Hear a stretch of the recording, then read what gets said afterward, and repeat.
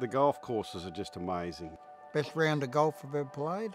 It's just natural. It's just built into the landscape, and I've never played a golf course like this. It's just ridiculously affordable, and I thought, hey, you're playing one of the best golf courses in the world, and it's just fantastic. It couldn't be a better deal.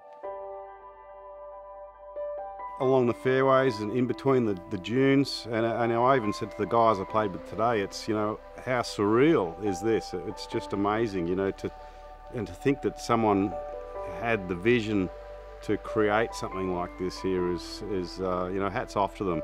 The vision to create this, moonscape, it is almost, it's fantastic. And every shot, I mean, particularly at Barnbougle dunes, every single shot tests you. There's not a shot you will hit that, you've really got to think about everything you're doing.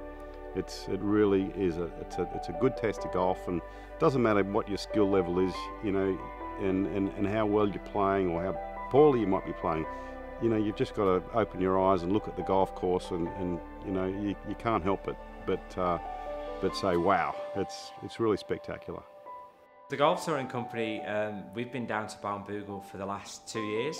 Barnbougle's 10 years old, and its sister course is Lost Farm, and she's 4 years old.